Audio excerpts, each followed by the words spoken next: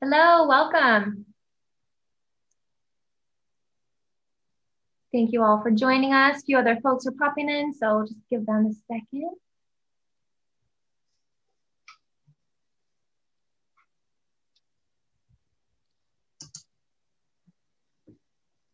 All right. A few other folks are going to continue to join, but we're going to get started promptly at noon. So welcome everyone. For those of you who don't know me, my name is Jillian McClare, and I'm your Director of Alumni Engagement at Florida Tech here in the Office of Alumni Affairs. And I want to thank you all for joining us today for this very exciting Lunch and Learn lecture. I am thrilled to partner with Florida Tech faculty member, Dr. Rob Van Woesik, to provide this lecture for you on the current status of coral reefs. I don't know if you guys saw in our last magazine, and he probably doesn't want me to mention this, but he was ranked in the top 2% of researchers in the whole entire world for any field. So he's kind of a big deal. So we're very excited to have him today with us. So just a few things to tell you about the format of the event. The lecture will be about 45 minutes with 15 minutes at the end designated for questions and discussion. However, if you think of any burning questions throughout the event that you don't want to forget, feel free to type it, in the chat box anytime, and we can circle back and answer them at the end of the event. Lastly, please leave your microphone on mute throughout the duration of the lecture so that we don't get any audio feedback. And real quick, to get a better idea of who's joining us today, I'm going to go ahead and launch a poll just to tell us, what class years you were in when you attended Florida Tech, what you got your degree in, etc. So if you just take a quick minute to fill that out.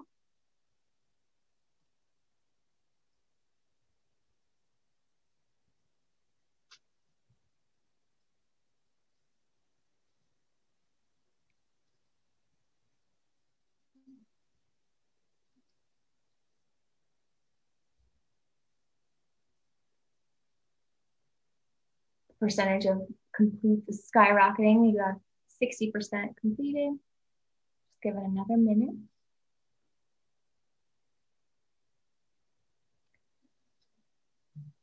All right, I'll give you guys 10 more seconds.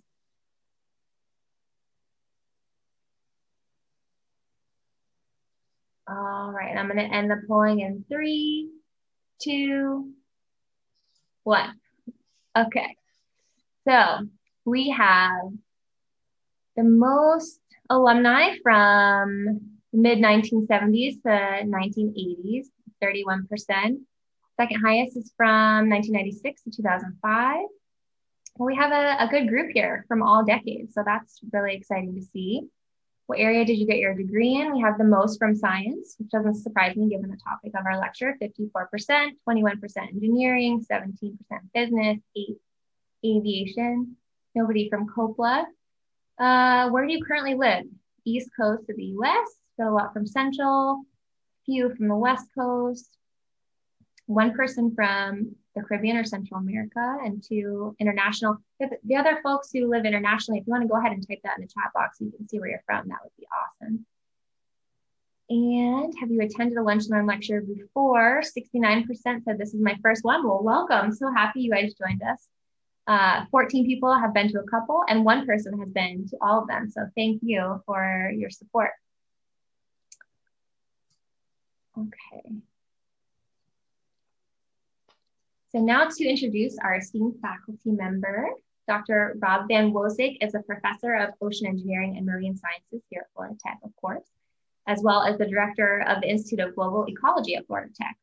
He has studied coral reefs in the Pacific, Indian, and Atlantic Oceans since 1982 and has written more than 180 scholarly research articles on coral reefs. He was the environmental editor for the International Journal Coral Reefs from 2006 to 2013. His research interests are mainly focused on the ecology of reef-building corals, including the effects of land use change and global climate change. So with that, I will turn it over to Dr. Van Woesik. Great, thank you. So it's wonderful to be here. I just had a quick look at all the faces, and it's great. Sometimes I have trouble getting all the students in my class to show me their faces, but this is great. And I noticed there's some former students, not just from my lab, but from different classes. So this is wonderful. So thanks for attending. I'm going to talk about, this title was given to me, but I want to talk about this title then, the current status of coral reefs around the world. So let me, first of all, talk about reefs in general and maybe some of the major concepts that we have to really understand before we start thinking about the status of reefs. And coral reefs are fairly unique systems. You can see them from space. You can actually see Great Barrier Reef from the moon. So these are some of the only real systems, biological systems, that we can see from space. But what they are, they're in the sort of the interface between the ocean and the atmosphere and the land. So these are these coral reefs that can be influenced by the land and the ocean, but also what's going on in the atmosphere. So coral reefs are structured or built, if you like, by living organisms. And most of the reef is built by these corals. These are the corals here. And when you think about a coral, what is a coral? Well, it's sort of like an upside down jellyfish that can get calcium and carbonate from the water column and build this skeleton around itself. And those can form geological structures. So this is sort of the process that you can get calcium ions and carbonate ions to form calcium carbonate. So that's that big geological structure that we call a coral reef or a skeleton. And these reefs can be incredibly diverse. We've got hundreds of different corals out there in the world, and they can be incredibly beautiful to look at. The color, the vivid colors are tremendous. So when we think about where these reefs are, they're distributed primarily around the tropics and the subtropics. And this is sort of a high diverse area through there. But we only see coral reefs where the temperatures are above 18 degrees Celsius. So we're not seeing real reef growth anywhere below those temperatures. So that comes back later on when we start talking about climate change and potential expansion of reefs. So one of the dilemmas that Charles Darwin had when he was studying reefs way back in the 1800s is, how do we get these incredible structures with all this life and in these crystal clear waters where the nutrients are really low in concentration? So that was one of his dilemmas when he wrote his book in 1842. He mentioned this, but he didn't have a solution to it. He actually called them coral insects, which is sort of cute.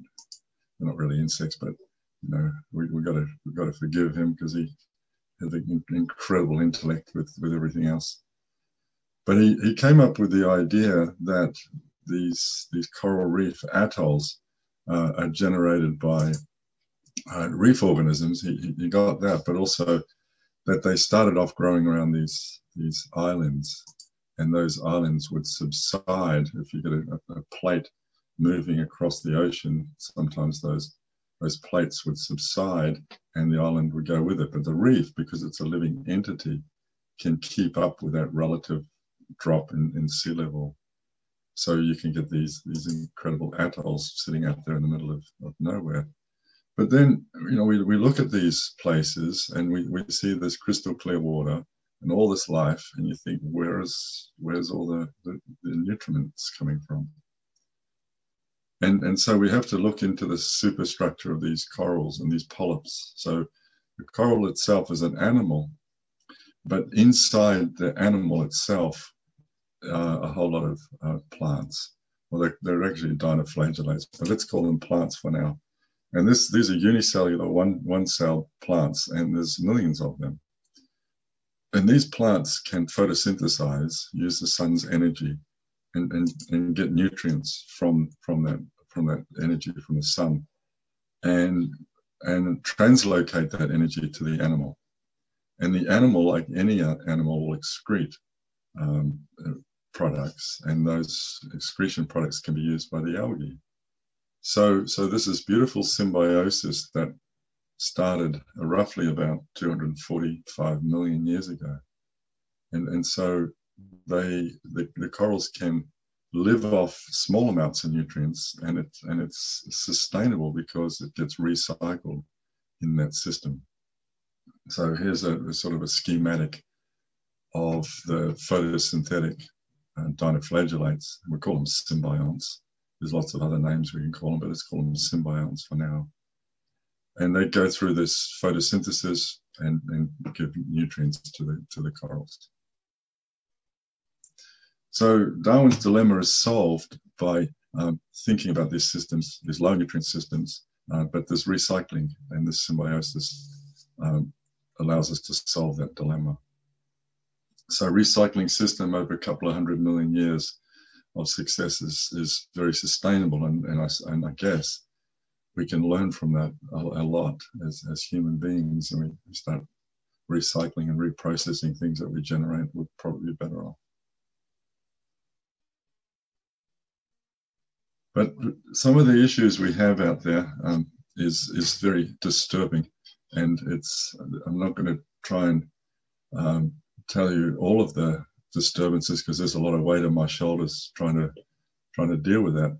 But one of the biggest disturbances we have out there now is that the water temperatures of the oceans are increasing, and it doesn't matter which ocean you look at, they're all increasing, and they're at slightly different rates, but it's a global phenomenon. And the reason for this increase has been known for a long time, and this is Fourier's. This is a photograph of, or a sketch of Fourier, but he actually wrote many papers and a book about that the Earth can act as a greenhouse. When you have CO2 increasing into that atmosphere, it heats up, and that sunlight radiation from the sun gets trapped in the Earth, and that greenhouse effect can really exacerbate and increase the temperatures of the atmosphere. But that temperature of the atmosphere, when it increases the ocean temperatures as well. So we've known about this for hundreds of years, and now we're starting to get these reports coming through every 5, 6 or so years from different agencies that get together and put this report together. This is called the IPCC report, Intergovernmental Panel on Climate Change, and it's basically saying the same thing. Yes, the climate is changing and the ocean temperatures are increasing. And that's primarily because the central reason is we're increasing greenhouse gases and burning of fossil fuels into our atmosphere, and it's changing the temperature of the planet. Now, the rate of change of that temperature is about 100 times faster than anything we've seen in the past few hundred millennia. So that rate of change is super fast, and some organisms are having trouble adjusting. So some of the repercussions of that is that the air temperature rises, the ocean temperature rises, and the pH of the oceans is decreasing, and there's melting of sea caps. So we've got the ice caps on the Antarctic and in Greenland, and this is increasing the sea level. So even from yesterday on our NASA governmental website, the carbon dioxide in the atmosphere is about 415 parts per million. So you can keep a track on that, and you can see that in Celsius as well, the rate of increase, but also the sort of the ice and what's happening with that ice, those ice sheets. So that temperature is having an effect on coral reefs and having a tremendous effect, and it's really changed the way I start looking at coral reefs over the last 20 years or so. Before that, we weren't as concerned about temperature, but I wanted to add a couple of things here that will allow us to learn how to move forward and to think about conservation into the future. So this is a normal coral here, and this is a bleached coral. And when we add stress to that normal coral, and it could be high temperature or high light, or we could add fresh water or pathogens, that coral will go through a shock and it loses a lot of its symbionts. And when it loses those symbionts, we call that a bleaching because it looks white. But many of these corals, as I pointed out before, need those symbionts to survive because that's its food source. So if this particular coral loses its symbionts after 10 days, it would be dead. But I wanted to also add, a lot of people think of coral bleaching as an effect of this temperature, and it's really not.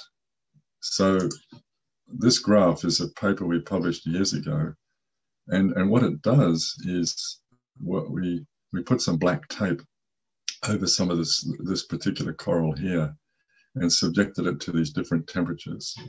And what we found is that even under high temperature, the coral didn't bleach where there was no light coming through. So that was a really important experiment. And we realized that light and temperature together cause the bleaching, not just temperature. And here's a graph. I took a photo in the field years ago, and I like this photo a lot. And the reason is that it shows the effect of temperature and light. And let's look at this. This is a photo from the Philippines, and this coral on the top here is bleached. And so is this coral on the side. But this coral underneath this coral, again, this coral is underneath this coral, so it's getting shaded, is the same species as this, and it's not bleached as much. So these two corals are experiencing the same temperatures. It's warm, so it's 31, 32 degrees, 33 at times, but this one is not bleaching. So this becomes important when I start talking about where things are going to survive in the future. So this is in full sunlight and it's bleaching. This one's in shade and it's not bleaching. That's a key point. So a couple of my schematics here showing that light and temperature together will cause that stress. If I increase the light and keep the temperature the same, the coral's going to feel, if you like, stress, and it's also going to bleach. But if I reduce the light, and even though I've got high temperature, the coral may be okay. So that's that photograph that I took in the Philippines describes those three cartoonish graphs, if you like. So what we usually get if we think about photosynthesis, and I'm not going to talk about this too much, but I do want to point out one thing, that what happens when we get a lot of stress is that photosynthesis can't go through that light-dark reaction and generate carbohydrates, and we get a buildup of oxygen radicals. And those oxygen radicals cause a lot of damage, and that's why the coral bleaches. So this is what we get. We get this type of effect, and it looks fairly, colorful enough, but a lot of these corals will be dead after about 10 days. So there's a lot of different species out there. Like, again, 14 days at the most, these corals will die after bleaching. But this one doesn't die. This species here bleaches and it comes back after about 2 months. So it regains its symbionts. So this thing can keep on feeding from the water column, but the other ones cannot. Here, this one's a really tolerant coral. So it bleaches and it regains its symbionts. After about 7 months, it's back to what it was. So bleaching doesn't mean death for all corals. So we've got these, what we call winners and losers out there. And these corals here, the branching, fast-growing are the winners, are the losers, sorry. And these massive corals are more the winners. And here, this one here is like a cockroach. It's going to survive. You can throw a nuclear bomb at this thing and it's going to live on. So we get these winners and losers, and so we're looking at why some of these corals are losers and why some corals are winners, looking at their differential tolerance. So this is not something from the past. This is something that's happening just very recently, 2014, 2017 El Nino bleaching event. This is an area I used to do a lot of work in Micronesia.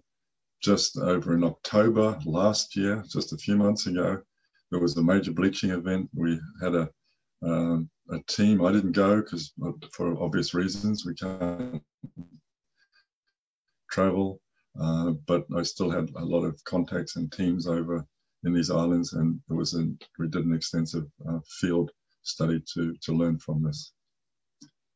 As we speak, this is from yesterday, 2 days ago, Great Barrier Reef area, Papua New Guinea. The water temperatures are very high and unusually high, so this is something that's ongoing.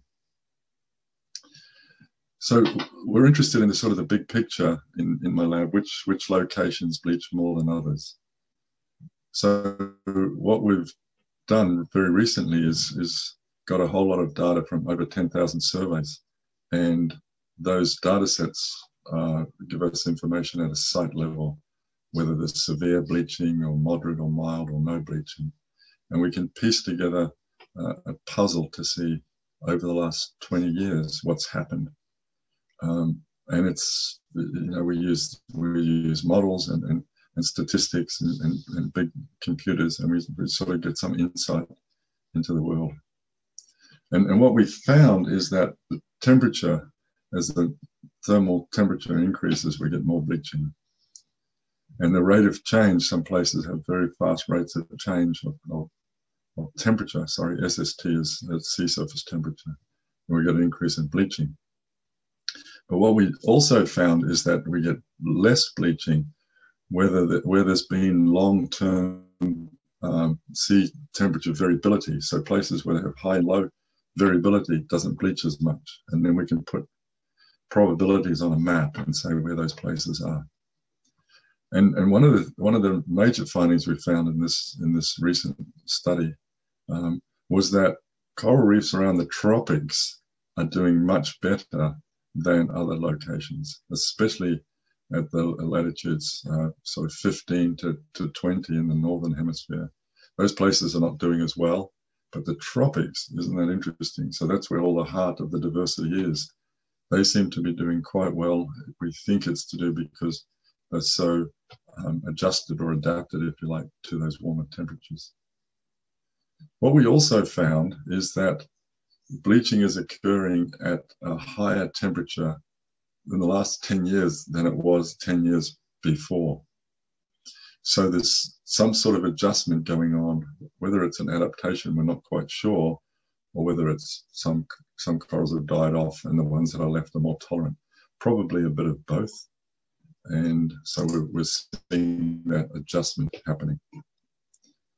What we're also doing is finding locations that we call bright spots, and so we're getting places on the globe where we see that there's less bleaching than other locations, and so those bright spots are important for us to consider for potential global sanctuaries.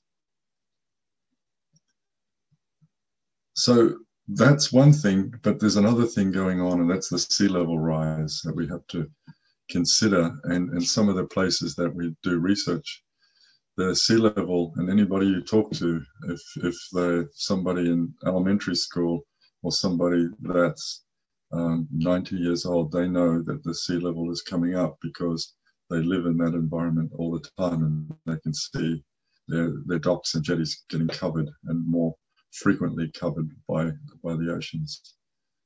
So these are projections of sea level rise, depending on how much carbon dioxide we put into the atmosphere.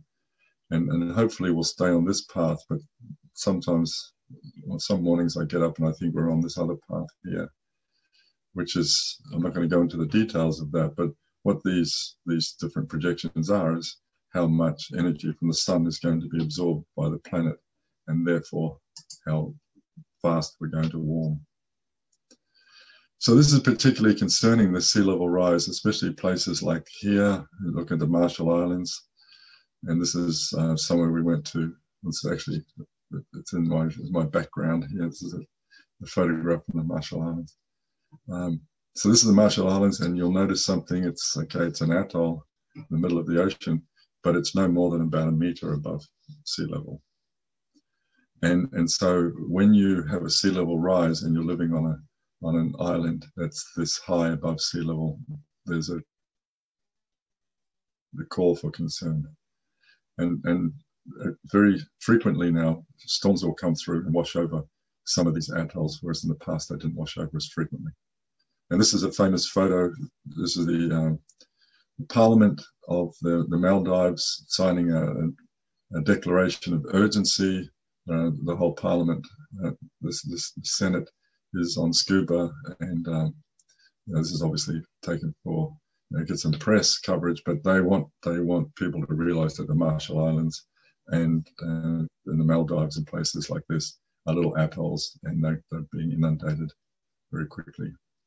So some of the research we looked at is what's the relationship between the temperature and reef growth, and in other words, where will coral reefs keep up with sea level rise? So I'm not going to talk about this graph too much, but we can calculate how well a reef can grow and keep up with sea level rise, depending on what's growing there, what sort of biological community is there, and how many sediments are coming in. And what we do is calculate that, and we can put this on a map. And we went across all of these islands and did some calculations. So this is the Pacific here, right in the middle of the Pacific, so the Western Pacific, from Palau all the way to Christmas Island over here in the Republic of Kiribati. So what we did is did some transects, a lot of studies, and what we found is that some islands, the reefs have a high capacity to keep up with sea level rise. In Palau and Yapis have a very strong capacity to keep up with sea level rise. But then once we go over to Christmas, those places are getting hit by El Nino and temperature shocks all the time, and they have a very low capacity to keep up with sea level rise. So when you get a reef that's thriving and flourishing, in other words, it should be able to keep up with sea level rise. But when you get a degraded reef, there's going to be all sorts of problems. And if you're especially on an island, the reef is not going to keep up, and the island will get inundated. So this is a healthy looking system here, not many species, but you can see the cutoff here is because of low water spring tides. So that reef is keeping up with that low water spring tide, and that's rising now at about 2 to 3 millimeters per year. And this is a place that will not be able to keep up with sea level rise. There's just not enough corals, and doesn't really have that capacity. So, thinking back in Darwin's work, some of these atolls may end up drowning, and others may keep up with sea level rise. And I know the Department of Defense is really interested in that, and especially some of the US naval bases. So we're interested in my lab, where are the climate change refuges? So thinking about these sea level anomalies and these temperatures, we have to really try and predict what places and where those locations will be able to tolerate some of these temperature rises. So one of the places that we have worked in a lot, and we think it's a potential climate change refuge. Well, at least some of the places are. And let me sort of talk you through this one. So this is a satellite image of Palau, and in 2010 there was a very strong temperature stress on those reefs, and you can see the temperatures here are super high, especially around these islands here. But then when we did an extensive survey, this is the results of the survey, we found that the red area is high damage, but the blue area is no damage. So when you compare that temperature and the lack of damage, there's a disconnect here. You would expect the high temperatures would cause high damage. So when you look at that more closely at these islands through here, and this is probably just another way of saying that high temperatures in the bays, but there was less bleaching. When we look in the bays, we find that the water is a lot more turbid, and that turbidity is reducing light. And now remember, when we first started talking, temperature and light together, you get that stress. So if you have a naturally turbid environment, you can't be too turbid because then you won't have any photosynthesis in a capacity at all. But reducing the light slightly will actually moderate those thermal stress events. So it turns out that these bays, these inner reefs, are really important because they seem to be surviving through these climate change shocks. So natural turbidity is something that we're really looking at. And so from that study, what we did is looked at natural turbidity across the planet. And I'm not talking about here, dredgings projects or anything like that. And I'm just talking about natural near-shore turbidity to see if we can find places that will survive through potentially some of these temperature shocks.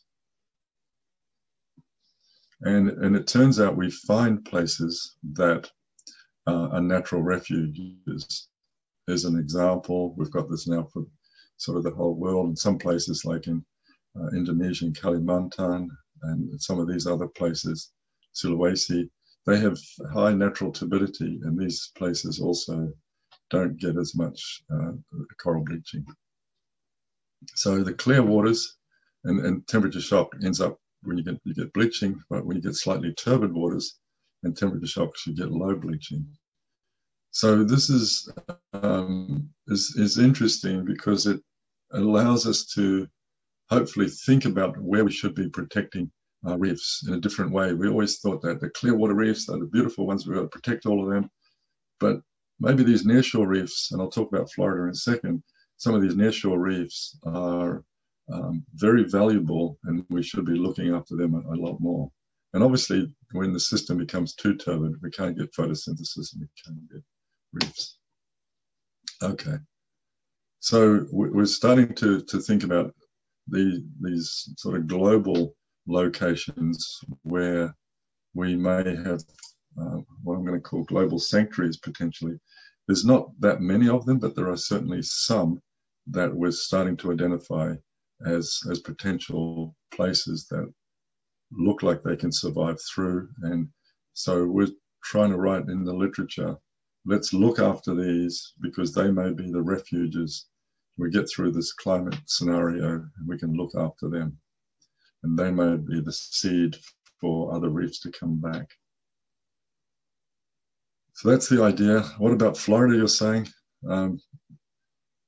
Well, there's a lot of work going on in Florida. There's been a lot of studies in Florida. There's been moderate bleaching for all of these years. So they've been hammered by bleaching and recently by some diseases. And we're noticing that the reefs, the coral cover on the reefs in shallow and in deep have declined tremendously. So there's a lot of restoration work going on in Florida. I'm involved in some of that, helping the agencies to determine where to outplant. So this is an endangered species of coral. This is called Acropolis cervicornis, or staghorn coral. And this is on a nursery. This is a PVC pipe and some nylon, and they grow there, and they grow quite well. There's lots of current through here. And these nurseries, then people go out and plant these nursery bred corals onto a reef and put some cement on, and hopefully they'll grow and reproduce and then bring back some of those populations. So there's lots of work going on with that right now. What's important is to know where to outplant them and not put them in necessarily the wrong place. Otherwise, it's just wasting everybody's time. So these are all the locations that the outplanting is going on right now.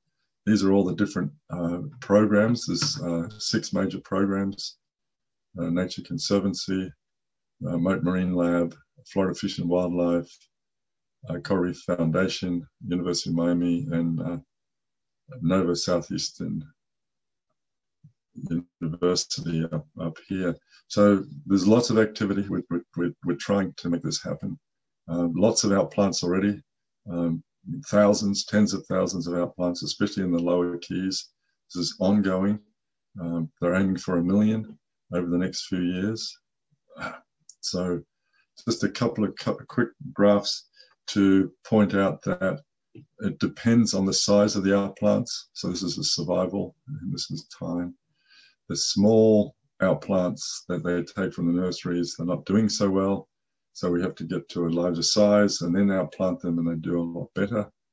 That seems fairly obvious, which is good. It's good when science is obvious. And it depends on where we outplant them. So the Biscayne region, again, this is survival up here, this is good. Down here, it's not doing so well. The outplants in the Biscayne Bay region is more successful, it seems, than they are in the Middle Keys and in the Marquesas. So there's lots of reasons. We're trying to work that out, but we're starting to get a vision on where outplanting is being more successful than in other places. We're also coming up, I think this is one of my last slides, so we're also coming up with probability maps of where outplanting should occur. So this is what I'm calling it a niche space. So probably the red is the best places. Sorry if you're colorblind, I should have considered that. This is the best places to outplant these corals, and down here the green is probably not the best place because it looks like they're not going to survive. Dry Tortugas looks like a great place. So these are the type of maps we're coming up with to allow the people involved in the nurseries and the restoration to plant them in a reasonable place. Okay, so there's that engineering restoration aspect to it, but a lot of this depends on our decisions on where the planet's going to go and how warm it's going to get. The warmer it's going to get, the more we're going to have to try and restore, but that's basically our decision. So last slide, I'm going to conclude, and hopefully we'll have some questions, but the projected changes in climate seem to be driving these temperatures outside the modern experience. There's some winners and losers out there, and we're trying to understand the biology of the winners and the losers. We're also finding that some places are acting as climate change refuges, which is exciting.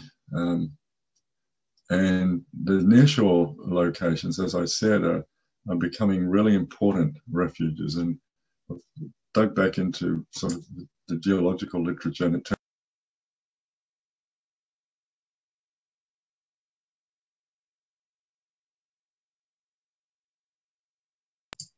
oh, can you hear me now? Something happened to my microphone. I'm not sure where that cut out.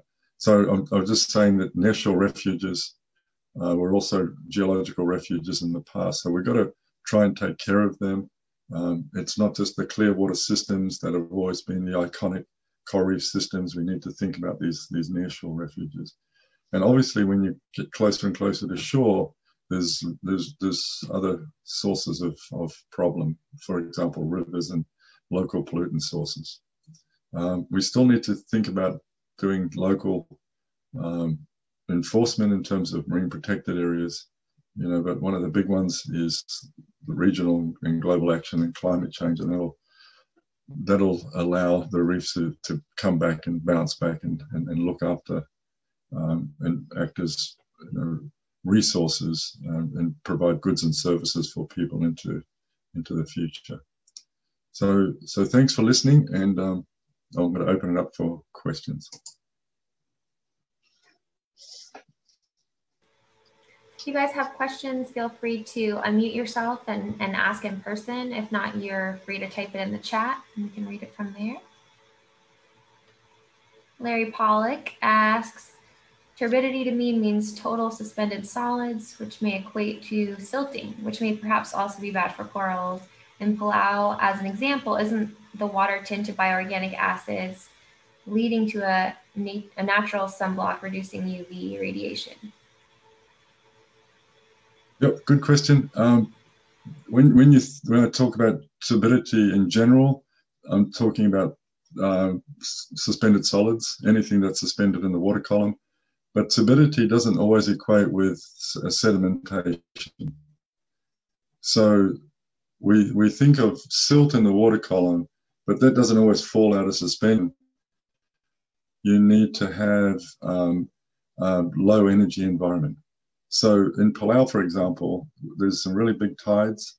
So there's 3-meter tides in 6 hours. So that water stays in suspension and it doesn't really have a capacity to fall out of suspension. So we can't necessarily think that turbidity and sedimentation, is how much sediment falls on the substrate, are necessarily the same thing. But there's some good points there about what's in the water column. These are sun blocking. We don't want to reduce the photosynthetic active radiation too much, because otherwise there won't be photosynthesis. So there's a sort of a happy medium. We're trying to understand where that is, and I'm certainly not advocating for let's go out and dredge and generate sediments everywhere, because that's not what I'm saying. Please. So Michael McDavid asked, maybe it was implied, but what about the role of acidification? Yeah, I didn't talk about acidification too much. I mean, it's important.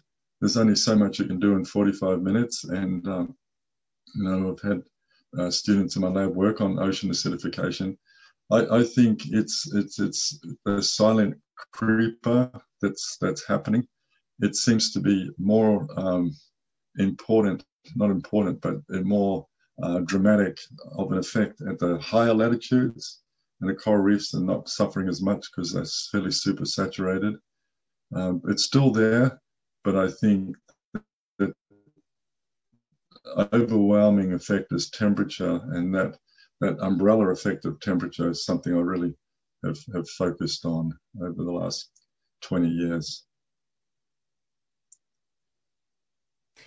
So Kevin sent me a question directly. He said, with the light blocking ability of seawater, does that tend to preserve corals at slightly greater depths, say below 25 feet?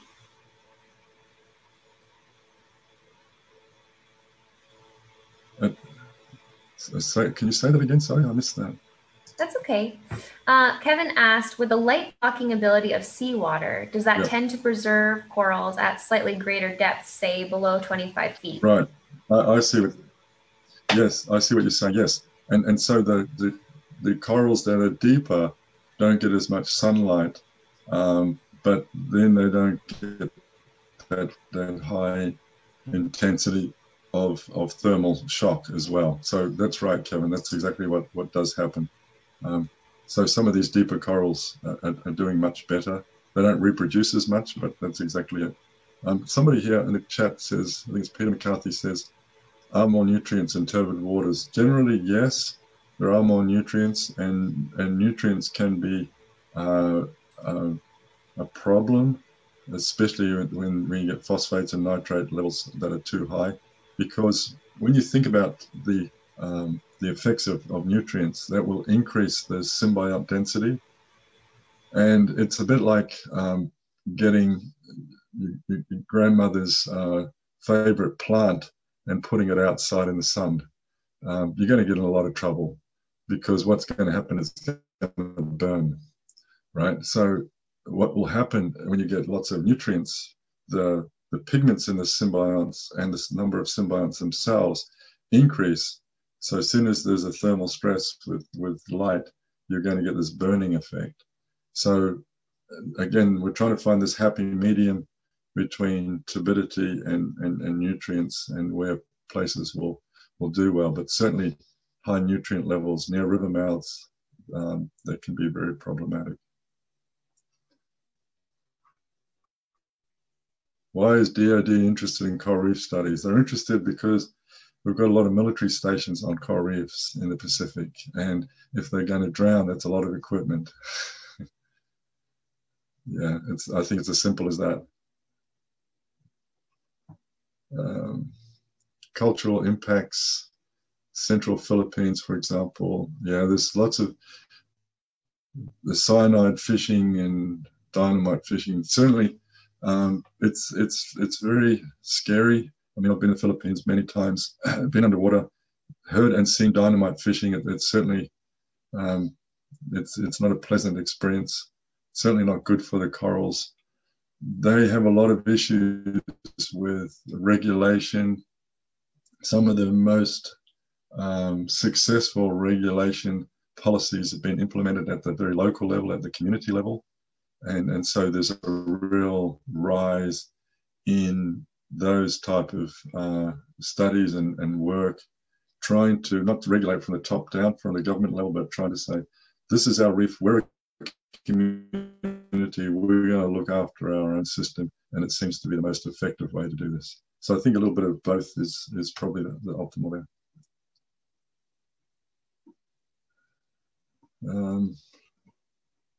I think I missed one about winners and losers. The same faster corals, much more likely to keep up with sea level. So there's a question here about winners and losers, and the ones are the faster growing corals more likely to keep up with sea level rise?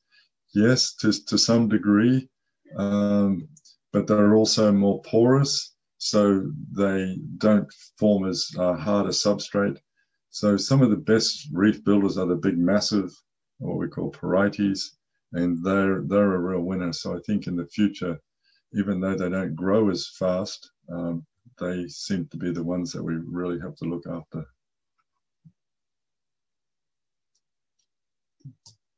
What am I missing here? Fundamental books you would recommend? I could send Gillian a book. I've also sent Gillian all the slides that will be available for everybody, so they can look at some of those references. Thank you for the talk. There was a thriving reef found in the Amazon River, in the river mouth. I'm not an expert, but this looks like it's in turbid water. Yes, so they found just underneath the Amazon River, they found an extensive coral reef. The Amazon River is obviously freshwater, and freshwater flows over the top of salt water, so that saltwater system is still being preserved. There's not as much light down there, but there's still a reef system that's been thriving there for thousands, if not tens of thousands of years. So it makes sense that these systems can still survive. Possible impact of plastics and microplastics. Oh, wow. That's a huge issue. It's something that's incredibly disturbing, and especially, well, it's everywhere. It's even in our Indian River Lagoon. It's throughout the whole Pacific. The microplastics are a real concern for seabirds and all sorts of animals. It's something we've really got to get a handle on, and I just don't think it's going to get much better before it gets worse. I don't have a solution for it except for use plastics that degrade very quickly. That's instead of sitting around for thousands of years. It says, are you familiar with soft coral reefs off Georgia? I am not. I'd like to go up there one day and have a look at them myself. I deal more with the reefs off Florida and whatever else, but I haven't dived off the reefs of Georgia. And yes, I said I'd share the presentation with everybody. That's another question. It's hard to keep up with the chat. Sorry, I'm missing a few there.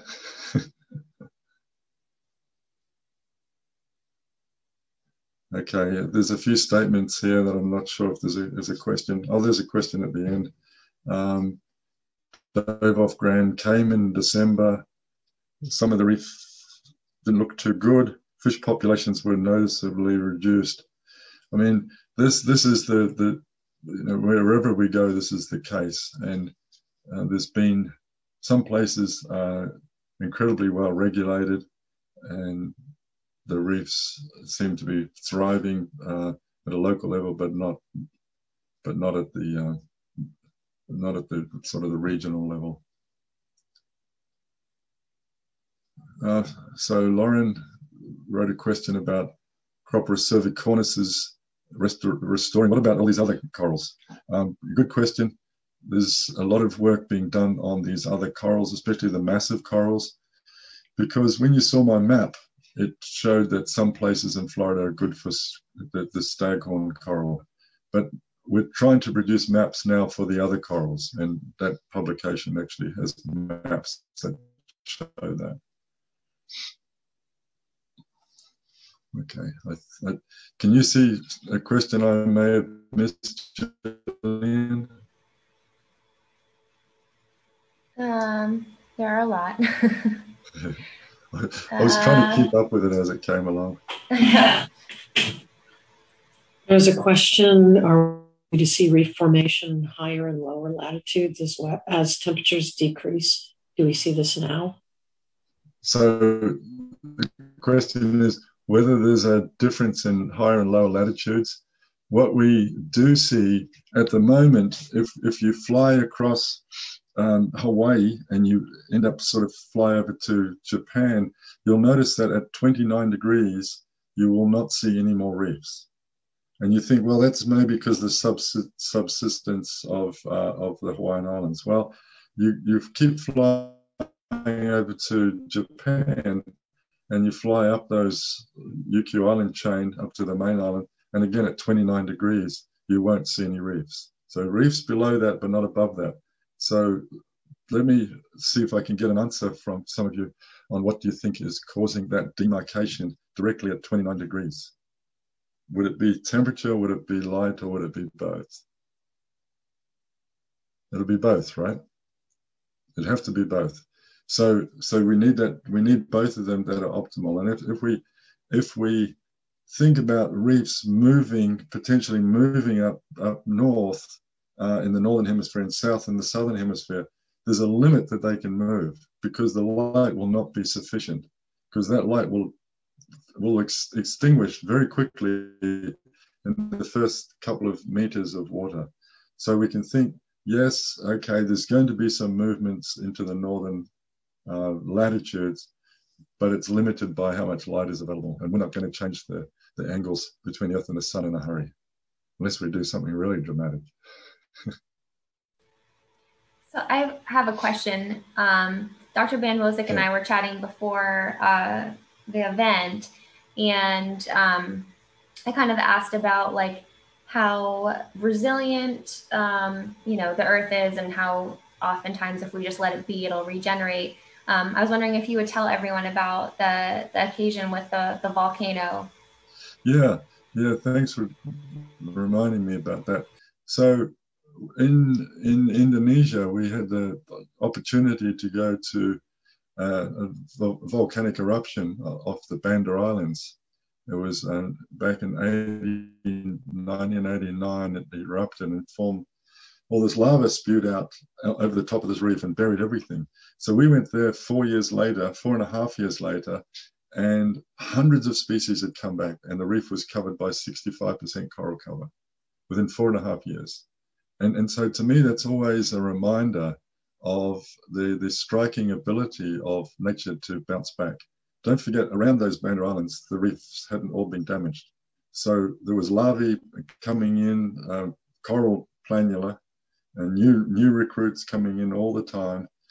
So it just reminds me of the strength of the resilience of a natural system if we just leave it alone. And that was the fastest recovery that's ever been recorded on the planet. So it just gives us hope if we can just take that pressure off somewhat. The system will take care of itself. And when you think about that, an entire reef growing and keeping up with sea level rise, think about how much concrete that would be to try and do that in a human man-made sense. They can grow about 20 kilograms of calcium carbonate per square meter per year. That's a lot of calcium carbonate for an entire reef system. So these reefs are a natural forming barriers, if you like, and we can't even think about doing that on a similar scale in terms of developing concrete walls. I mean, the Dutch have been pretty good at building dikes, but they've only got a little block of land, and I can't imagine trying to do that in the Pacific Islands. They need a natural reef to do that for them. That's my point. So another follow-up question. with all the different research that you've done, and you're seeing, you know, different ways that coral reef can be restored, or, you know, picking out refuges, like what are you most hopeful about in terms of seeing the continuation of coral reef population in the world?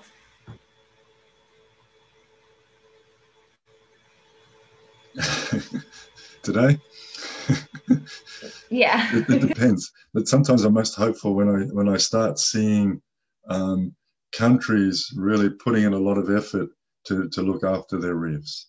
You know, having seen the Philippines and places in Indonesia really go backwards, but then I see how some places can get together, and I see all the effort going in Florida. And people really want this to happen and succeed. They want the reefs and the fishes and you know, the resources there and for the future and for the children and grandchildren. So I think we're, you know, some people living in Nebraska may not care as much, but certainly the people that are close to nature realize that these are incredible systems, and you know, talking to islanders, the people that are close to these systems, that gives me a lot of hope, because they know how wonderful these systems, these, you know, living and growing ecosystems really are. But other days, you know, I'm not going to talk about politics, but it takes a lot of willpower for people to get together and succeed with this. And I think there's a possibility that we can bring these systems back. Well, what you've gone over today certainly brings me hope, because, you know, I was telling you before, I watch all these documentaries about how just all the corals are dying, but it's very, very reassuring to see that they can regenerate, that there are many different things that we can kind of tweak and work on to kind of support them in ways that we are able to. Right. And I think documentaries can be wonderful to look at, but they are very specific about a certain location. And what we're trying to do is give you a map of the world and say, this is what's going on. And some of the greatest hope, I suppose, is when some of those graphs came out from a recent paper that showed the tropics surviving through and not bleaching as much as other locations. And then thinking back through extinction events in the past, through, you know, the Triassic extinction event and others, where in the tropics things did do very well, more so than in other locations. So there's a sort of an inbuilt resilience in the planet, and we have to look at how that system responded in the past to how it's responding now. So I like those maps, because, you know, I love David Attenborough, but some of the documentaries are very specific. Yes, this is dying here, but if you go over here, it's still doing okay. So we need to sort of see the balance between what's going on, and, you know, which places are dying and which ones aren't.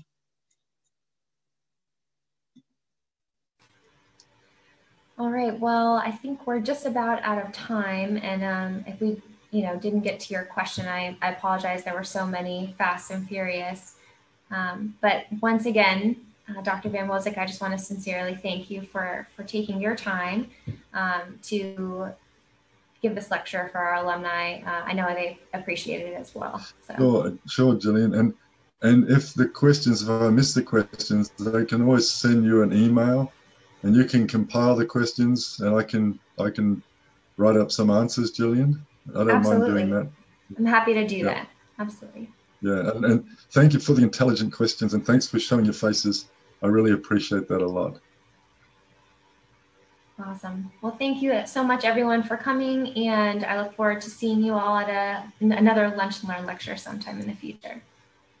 Have a wonderful day, everybody. Thank you.